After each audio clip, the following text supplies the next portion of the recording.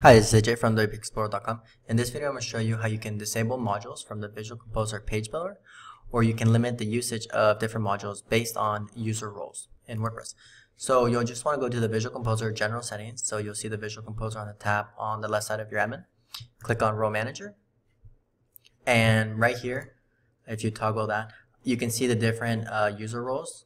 And these are the basic WordPress user roles. And then this one, Shop Manager and Give Manager, are user roles for specific plugins. So you can actually choose what modules are available to the various users. So you can allow them to edit them or not edit them. So for example, an administrator, by default, you want administrators to be able to control every element of the Visual Composer. So by default, the elements are set to all, as you can see right here.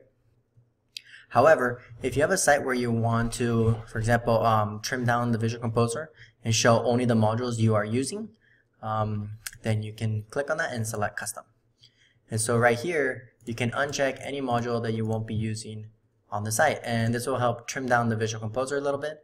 But also, if you're making a site for a client, it will basically prevent them from having access to those modules and potentially screwing things up on the site.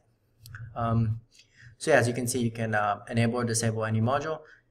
You can also sort by the different categories. Right here is the total modules, and these are all exclusive modules for the total WordPress theme. And that's pretty much it.